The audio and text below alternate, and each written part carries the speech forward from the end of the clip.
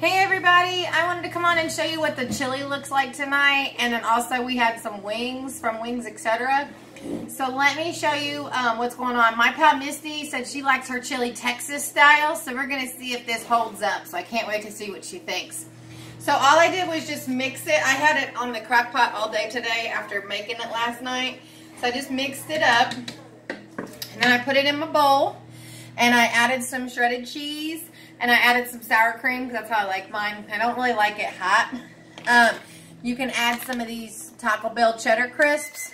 That's not bad. I don't mind those in mine. I'll put a couple of those in there and show you what those look like. Give it a little flavor. Kind of like Whisk, but these are the Taco Bell. They have a hot or they have mild. And they have 2 carbs for 20 crisps. So that's pretty good. I'm only going to use a couple. Or if you prefer to use the Quest protein chips, you could put those in your chili, whichever you prefer. So I'm going to kind of mop it up here a little bit and show you how thick it is. And I'm going to show that's what we're working with. Pretty thick. I didn't add any xanthan gum or silicone powder. I just used exactly what you saw me put in there yesterday. And then also we had garlic parmesan wings. And they were delicious.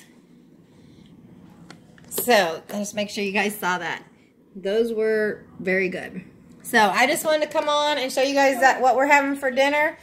Let me know down below what you're having for dinner. It's keto. And we will see you guys tomorrow. Have a good night, everybody. Bye. Bye. I see bye.